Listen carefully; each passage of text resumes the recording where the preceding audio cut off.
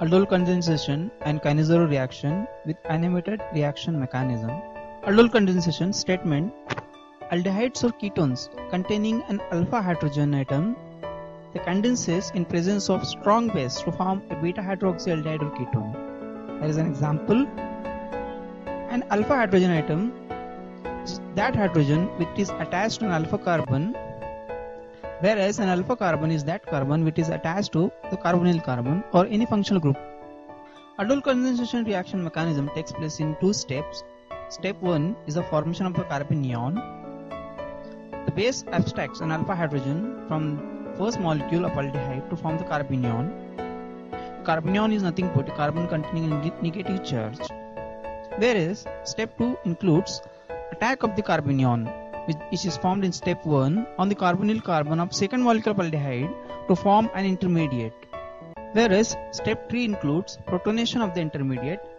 The intermediate which is formed in step 2, it is now protonated to form the beta hydroxyaldehyde or ketone, that is the ultimate product. As this beta hydroxyaldehyde or ketone is also known as aldol, this is known as aldol condensation reaction.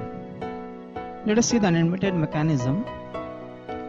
Here the base abstracts the alpha hydrogen as a proton from the first molecule of aldehyde and forms the carbanion here.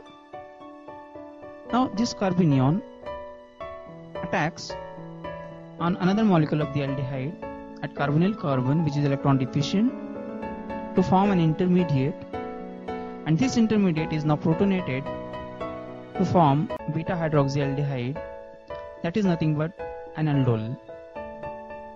Cannizaro reaction statement: aldehydes or ketones that does not contain an alpha hydrogen, they condenses in presence of strong base to form an alcohol and a carboxylate anion. Mechanism includes step 1, nucleophilic attack of a base on the carbonyl carbon to form the intermediate 1.